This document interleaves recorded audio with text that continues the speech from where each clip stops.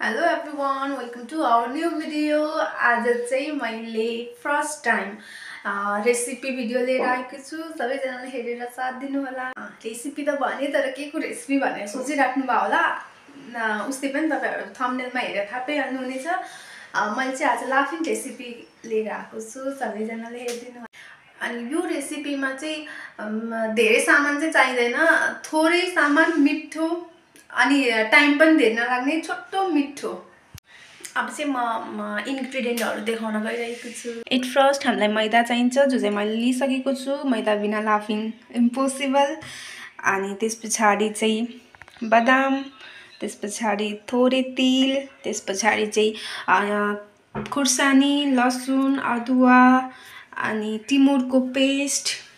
अनि मैले चाहिँ यता जिन्जर गार्लिकलाई चाहिँ पेस्ट बनाएर जस्तो एकदमै त्यो मसिनो चाहिँ हैन, तर पेस्ट बनाएर चाहिँ पानीमा राखिसकेको छु फ्लेभर आउनको लागि। त्यसपछि मैले लगेको छु, तपाई यता हेर्न सक्नुहुन्छ, मैले चाहिँ लाफिङको त्यो रोटीको लागि चाहिँ पानी बोइल गर्न लगाइसकेको छु।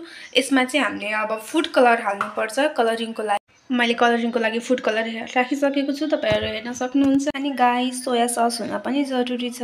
दाललाई रोटी बनाइसकेको छु। अब यो रोटीलाई चाहिँ मैले बोइल पानीमा राखिसकेको छु। रोटी पनि पाकिसक्यो। देख्न सक्नुहुन्छ, लाफिङको रोटी रेडी भइसकेको छ। गाइजहरु, अब लाफिङको लागि झोल पनि रेडी भइसकेको छ। यसमा चाहिँ मैले अघि पेस्ट गरेर राखेको जिन्जर प्लस गार्लिकको पानीलाई चाहिँ छानेर प्लस त्यसमा सोया सस, स्वादअनुसार नुन, थोरै धनिया राखेर चाहिँ बनाएको छु। ल अब चाहिँ लाफिङ रेडी गर्ने बेला भइसकेको छ। यसमा चाहिँ अघि मैले देखाएको तपाईहरुलाई देखाएको पेस्टहरु चाहिँ लगाउँदै छु।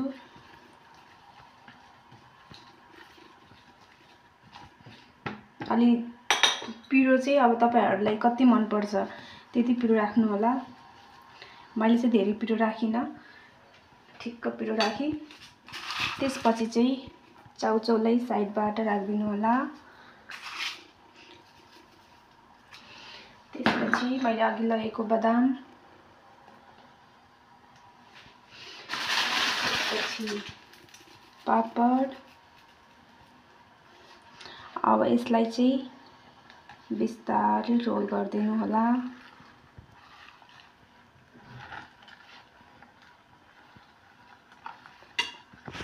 अब रोल बनाइसकेपछि यसलाई टक्क टक्क सानो सानो पिसमा काटिदिनु होला।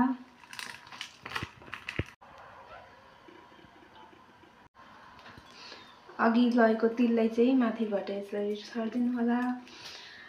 यो चाहिँ सुक्खा लाफिङ कम्प्लिट भएको छ। ल गाइस, अब सुक्खा भयो, अब चाहिँ झोलको पालो आयो। झोलको लागि पनि मैले प्रोसेस सेम हो, माथिबाट झोल चाहिँ हाल्दिने। कसैलाई सुक्खा मन पर्छ, कसैलाई झोल मन पर्छ, आफूलाई जस्तो मन पर्छ त्यस्तै खानु होला।